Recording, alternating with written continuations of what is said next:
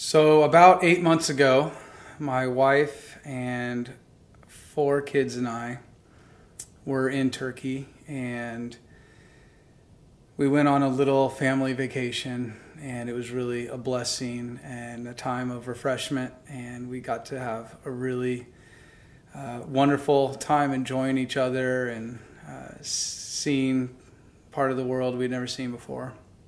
And while we were on that trip, I carried my youngest son, Abraham, for many, many miles, and my arm started to hurt really bad. And it's when we got home from that trip that I decided to go to the doctor because my right arm was really bothering me, and there was a little bump there. And the Turkish doctor, we were living in Turkey for the last 5 years, and the Turkish doctor said, "Oh, I don't think it's anything. You probably just pulled a muscle." And I'd also been exercising quite a bit at the time and lifting weights, and I had noticed sometimes when I was doing preacher curls that I would get a sharp pain, like a shooting kind of nerve pain occasionally in my right arm, but I didn't really think much about it. And so we waited a couple months more, or maybe a month and a half or so, and the spot in my arm kept getting bigger.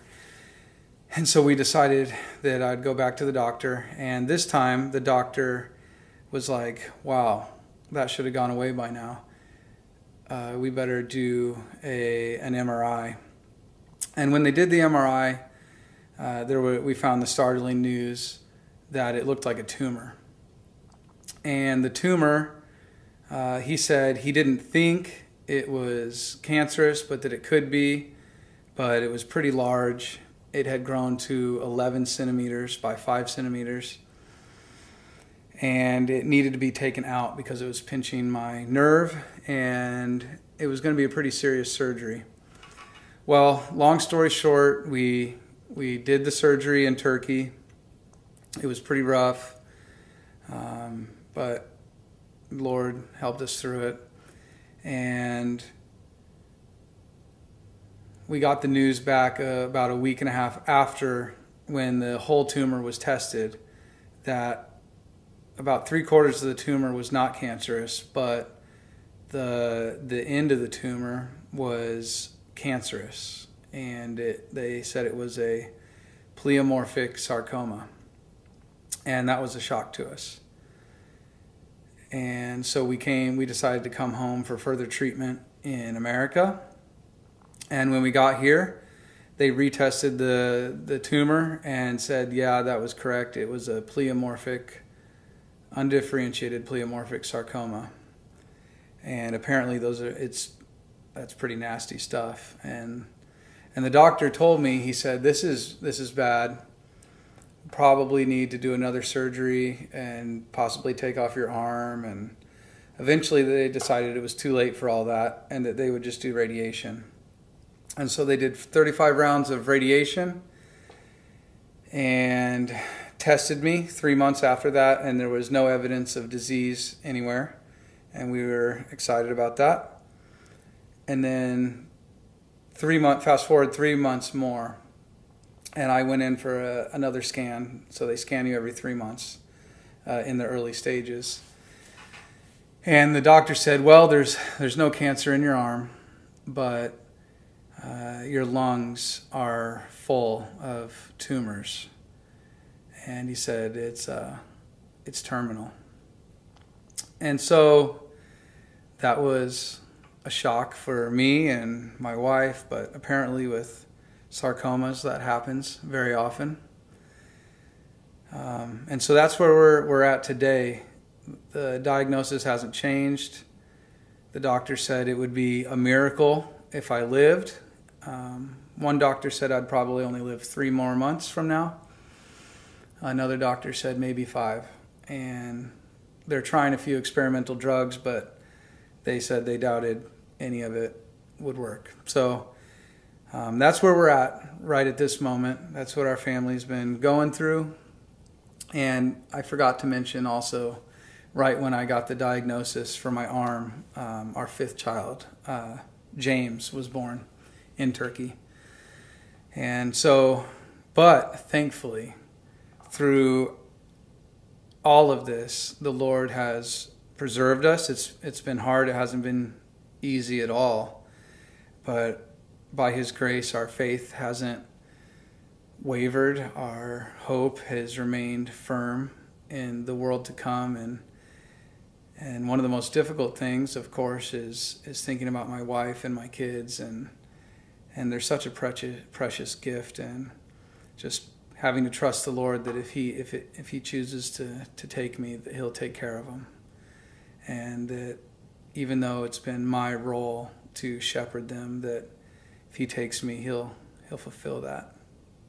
And that has been hard. But that is only the bit,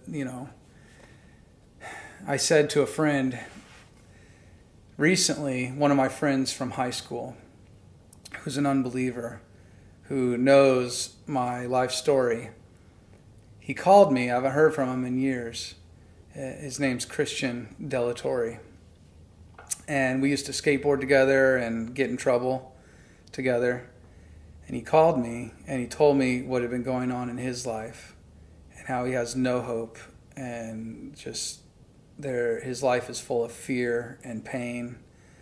And he's been an alcoholic and even homeless in Denver for years.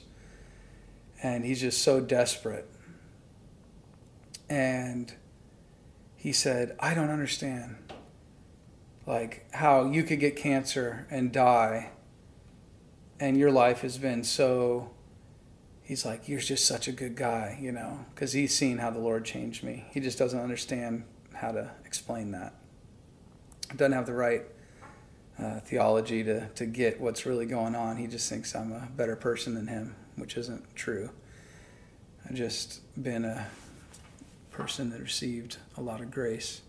But what's interesting is I was like, wow, if I die this year, I will have lived 15 years, approximately 15 or 16 years, knowing Christ. And they have been the most amazing, blessed years that I think anyone could live. And I just realized that I wouldn't want to live 100 years apart from Christ.